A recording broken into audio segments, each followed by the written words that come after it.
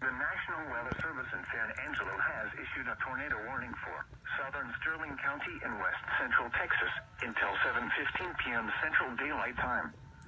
At 6:42 p.m. Central Daylight Time, a severe thunderstorm capable of producing a tornado was located 13 miles west of Sterling City, moving southeast at 40 miles an hour.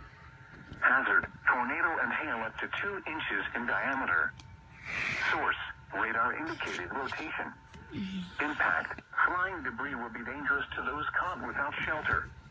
Mobile homes will be damaged or destroyed.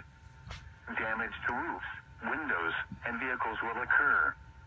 Tree damage is likely. This tornadic thunderstorm will remain over mainly rural areas of southern Sterling County. Take cover now. Move to a basement or an interior room on the lowest floor of a sturdy building. Avoid windows.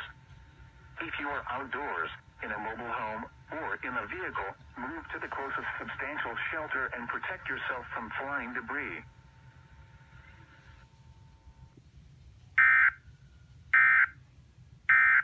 This message from the Emergency Alert System is now concluded. From WeatherScan 24/7, online radio,